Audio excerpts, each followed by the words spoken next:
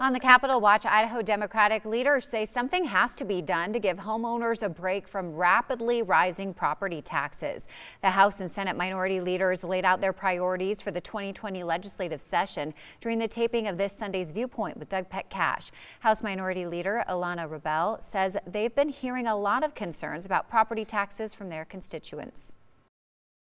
But I think we need to have a really honest and informed conversation about the causes of why property taxes have been going up, because it's a very multilateral discussion. But it's been driven, I think, in very large part by the state's failure to fund education adequately at the top level, which has forced local government to have to pass bonds and levies, which raise people's property taxes.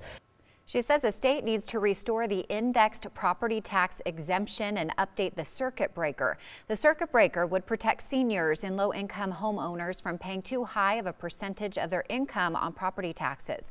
Another big issue is transportation. Governor Brad Little proposed $100 million in new funding for roads and bridges, but Senate Minority Leader Michelle Stennett says more needs to be done. Given all the growth that we're seeing in Idaho, particularly in this area, and also up in Coeur d'Alene and other places in the state, we need to be talking about safety and better roads and bridges, but also talking about infrastructure with water and sewer and education and healthcare. With the population increase in the state, we'll need to be addressing that in the future. The Democratic leaders also have strong opinions on education programs and funding, prison overcrowding, and how Medicaid expansion should be funded going forward. You can hear their ideas this Sunday morning at 6:30 on Viewpoint here on KTVB.